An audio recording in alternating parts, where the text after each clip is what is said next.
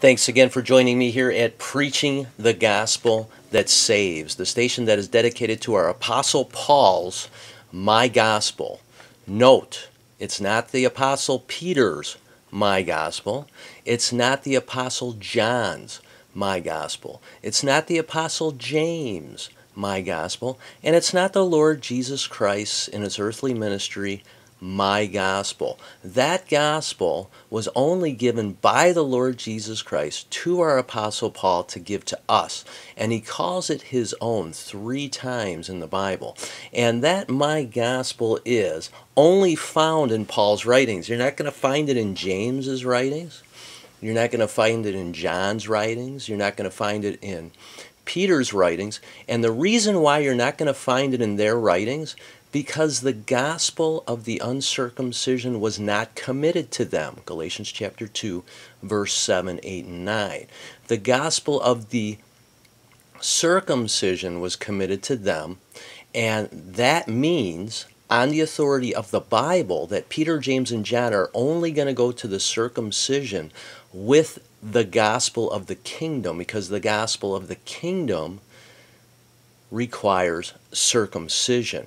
Paul's My Gospel is only to the uncircumcised in heart and ears and the heathen. And that's why he calls it his own, because he does not go where Jesus was named. Okay? That would be Peter's crowd. That would be James's crowd. That would be John's crowd. And so take note that when you are a Bible believer, which this station is dedicated to Bible-believing Christianity, and you can only believe God's perfectly preserved Word, which is the 1769 King James Bible, not the 1611, because the 1611, there are hundreds of different 1611s, but there's only one 1769. And so we stand on the 1769 King James Bible. We believe it as it stands. We don't correct it like R.C. Sproul. We don't Greek it like John MacArthur and Spyro Zodhiates.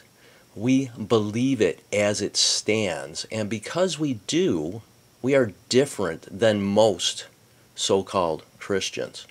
And because we believe that Jesus Christ gave the Apostle Paul a different message than that of the 12, than that of Peter, James, and John, than that of Israel, and than that of the earthly kingdom.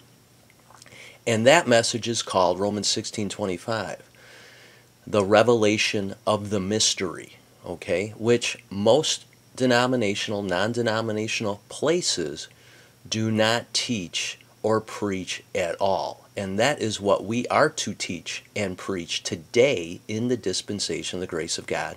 That is, if you've heard of it, Ephesians chapter 3. If you are in one of these denominational, non-denominational places, you will not have heard of the dispensation of grace. You will not have heard of the revelation of the mystery. And you will not have heard of studying to show yourself approved unto God and rightly dividing the word of truth. And therefore, when you come to this station for the first time from your denominational, non-denominational place, you will think I am teaching heresy. But in reality, they are, because they say they are Israel. They say Matthew, Mark, Luke, and John is New Testament. And they say all the promises in the Bible are for you. And that couldn't be more heretical than Benny Hinn. Okay? And so, when you teach and preach the Bible literally, when you have a King James Bible, the 1769 when it's perfect, when you understand that our apostle that we have to follow today is the Apostle Paul. It's not Peter, James, and John. It's not the Lord Jesus Christ in his earthly ministry, because the Lord gave the Apostle Paul a different message. And his message today are the commandments of the Lord today. 1 Corinthians 14:37. And because of that, we stand in a different place than most so-called Christians. And because we do, we have to be that faithful ambassador, not disciple, that God made us to be, that new creature, not born again, and we have to be that minister of reconciliation. 1 Corinthians 5:17 through 21. And so the gospel of the grace of God is only found in Paul's writings, and it's 1 Corinthians 15:1 through 4. Moreover, brethren, I declare unto you the gospel which I preached unto you, which also ye have received, and wherein ye stand, by which also ye are saved, if ye keep in memory what I preached unto you, unless ye have believed in vain. For I delivered unto you first of all that which I also received, how that Christ died for our sins according to the Scriptures, and that he was buried, and that he rose again the third day according to the Scriptures. That is not the gospel of the kingdom. That is the gospel of the grace of God. The gospel of the kingdom Peter preached, and this is what Peter said in Acts 2:38. Repent and be baptized, every one of you, in the name of Jesus Christ, for the remission of sins, and ye shall receive the gift of the Holy Ghost. Notice, the gospel of the kingdom is not about being saved. It is about sin being remitted and the receiving of the Holy Ghost. And so, two completely different gospels, two different audiences, one to the lost sheep of the house of Israel, to the circumcision, and one to the uncircumcised in heart and ears, the heathen. And so when you can get that into your skull, then maybe then you can get into your skull that God did perfectly preserve his word. Don't believe the 32 plus seminaries that I have talked about that say the Bible or any translation is only 98% accurate, being that of the King James. And then you might believe that Israel truly is fallen, and that the revelation of the mystery in the dispensation of the grace of God is what God is doing today in the but now. And if you can get any of that into your thick skull, then maybe you'll be able to start understanding your Bible. And I'm going to tell you this right now. When you start understanding your Bible, you will then begin to have a different worldview, and you'll begin to say to yourself, what is everybody teaching? Because most are not teaching anything of the Bible. And it is a scary thing when you are mid-Acts, dispensational, Pauline, and a right divider of your King James 1769 Bible. You will see clearly what God is doing, and better yet, you'll see clearly what the devil is doing, which most so-called Christians do not. Most so-called Christians are Calvinistic or Arminian in their views, and they think God is doing everything. But you and I, as mid-Acts dispensational Pauline ambassadors of the grace of God, understand that God is seated in heavenly places and the devil is running the world. And that is a completely different worldview, but it's right. Just look around. Just put on the news. Just look at our election. Just look at our so-called churches. Just look at, wow, right? The devil, and I don't lift him up, and I don't give him glory at all, but he's doing a pretty decent job. He really is. And it's a sad thing not to know that. And so as we continue through this study, we're going to start a new study, and this study is called Stepping Down. And this is what I had to do after, and if you have not heard my series yet on Simply Disagree, about the letter that I wrote to about 20 leaders at Harvest Bible Chapel in Crystal Lake, telling them that they are teaching wrong doctrine. They don't even have a Bible. They're not Pauline. They're not mid-Acts. They're not dispensational. They don't teach anybody to rightly divide nor study. And those are the reasons why I left. And when I sent them that letter, they did not want me to leave. My pastor, Greg, said in front of my wife, I think he's saved based on no understanding of how a person gets saved. That's just what he said. And when you don't know how a person gets saved, how are you going to preach Jesus Christ according to the revelation of the mystery? How are you going to preach the cross? You're not, okay? And so, after they had rejected my letter, and after my old pastor Joel responded and caused the people to not believe their Bible and believe his allegory, proof texting, spiritualizing, conflation of some translation, I then chose to step down and leave Harvest Translation Chapel in Crystal Lake. And what's amazing is this. When you go to a place that claims to be teaching the Bible, okay, there are going to be two ways that they're going to teach you the Bible. One is they're going to take a verse, and most of the time they take verses out of context. And if you look at the word train, you'll find it 3 times in the King James Bible. It's 1 Kings 10:2, Proverbs 22:6, and Isaiah 6:1.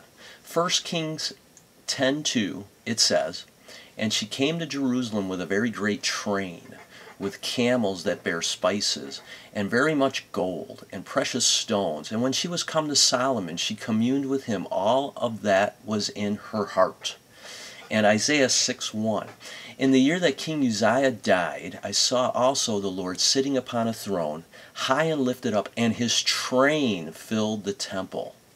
Okay, so 1 Kings tells us it's just a train, a very great train that was with camels that bear spices. Okay, and then in Isaiah 6:1, it was his train that filled the temple. Okay, but in Proverbs 22:6, it says, "Train up a child in the way he should go, and when he is old, he will not depart from it." So that is the one and only verse about training somebody. Train up a child in the way he should go, and when he is old, he will not depart from it. And that is exactly what you get at most denominational, non-denominational places. They will train you a certain way. Okay? If you go to the Baptist seminary, how are they going to train you? Are they going to teach you, or are they going to train you? And we're going to go through the word teach in a moment.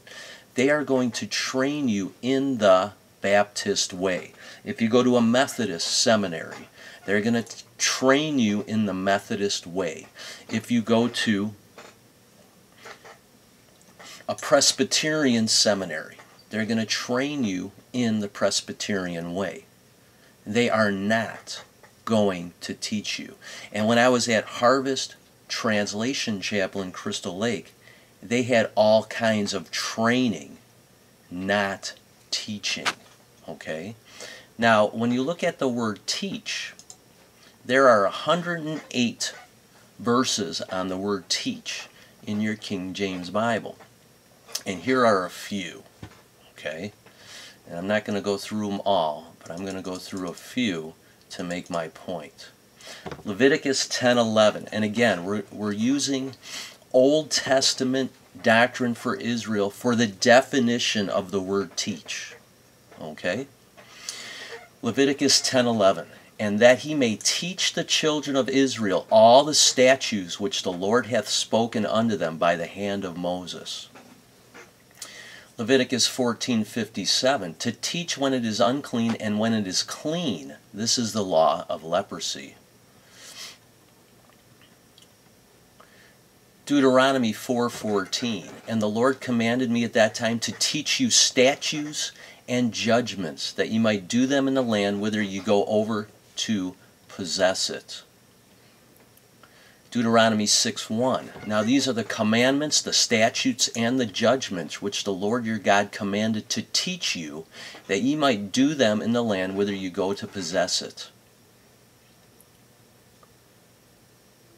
Deuteronomy 6:7, and thou shalt teach them diligently unto thy children, and shalt talk of them when thou sittest in thy house, and when thou walkest by way, and when thou liest down, and when thou risest up. Deuteronomy 20:18, that they teach you not to do after all their abominations, which they have done unto their gods, so should ye sin against the Lord your God. Deuteronomy 24:8, take heed in the plague of leprosy that thou observe diligently, and do according to all that the priests, the Levites, shall teach you, as I commanded them, so ye shall observe to do. Deuteronomy 33:10, they shall teach Jacob thy judgments, and Israel thy law. They shall put incense before thee, and whole burnt sacrifice upon thine altar. And on it goes about teaching. Let's go to Paul and see what he says about teaching.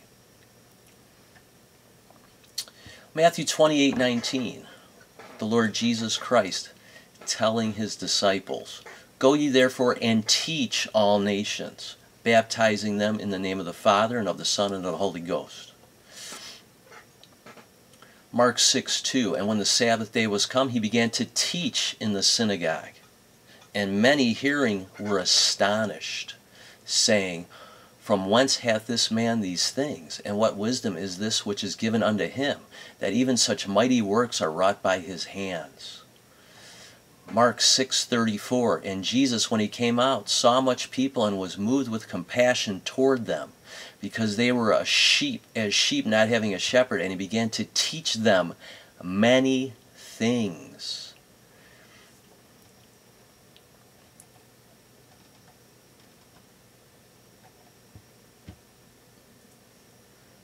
And Paul says, 1 Corinthians 4:17, for this cause have I sent unto you Timotheus, who's my beloved son, and faithful in the Lord, who shall bring you into remembrance of my ways which be in Christ, as I teach everywhere in every church. He teaches Paul's ways which be in Christ to everyone in every church, everywhere in every church.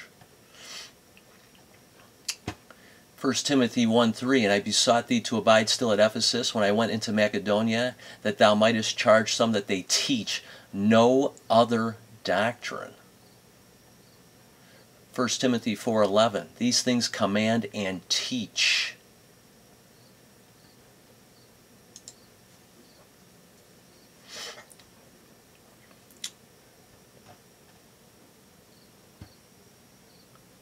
So teaching, 2 Timothy 2:2, and the things thou hast heard of me among many witnesses, the same commit thou to faithful men, who shall be able to teach others also. Okay, the point I want to make here is this. When you train someone, you train them one way. You show them one way. When you teach, you show them everything. Okay, so if I'm going to teach somebody the Bible, okay, like it said back in Deuteronomy, right? It said to teach them thy statutes, thy judgments, and thy commandments, right? To teach all three. So when you're sitting in your denominational, non-denominational place, are they teaching you all the statutes? Did they teach you all the judgments? Did they teach you all the commandments? Because that's what they're supposed to do. If they're teaching you, they're supposed to teach you everything about God's Word. But they don't. Instead, they train you in a way that only they know. They'll train you as a Baptist. They'll train you as a Methodist. They'll train you as a non-denominational, however they practice that. Worship for 45 minutes, which is completely wrong. Singing mixed up doctrinal songs. Mixing the tithe with giving as you purpose in the heart, which is wrong. Paul says to teach them no other doctrine, but most of these places mix the doctrines of the Bible. Why? Because they have not taught you, they trained you. And so when you come across a person that has been trained at a place that they call a church, and you're trying to teach them everything about Christianity, not just being a Baptist or a Methodist or a Presbyterian or a Roman Catholic, they will give you such a hard time. They will not listen to you. When you teach them why there's so many different denominations, when you teach them all the different translations of the Bible, when you teach them all the different positions that people take when the church, the body of Christ, starts, when you teach them that there's 12 baptisms in their Bible, when you teach them the difference between the Old Testament and the New Testament and the revelation of the mystery, when you teach them that the Old Testament was only given to Israel and the New Testament was only given to Israel, never anyone else, when you teach them that the New Testament starts when Jesus Christ dies on the cross for Israel and not before, that's teaching, not training.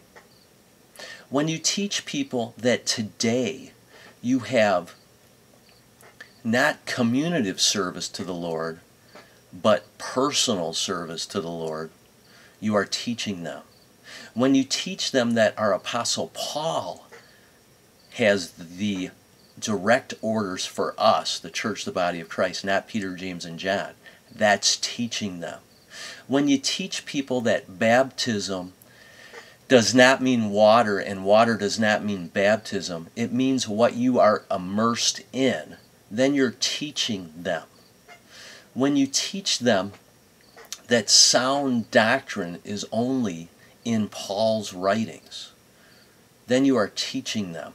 When you teach them that all the information for the body of Christ is given by the Apostle Paul, then you're teaching them. When you teach them that you have to rightly divide the word of truth, you have to keep Israel separate from the body of Christ. You have to keep the mystery separate from prophecy. You have to keep God's kingdom program separate from God's mystery program. Then you are teaching them, not training.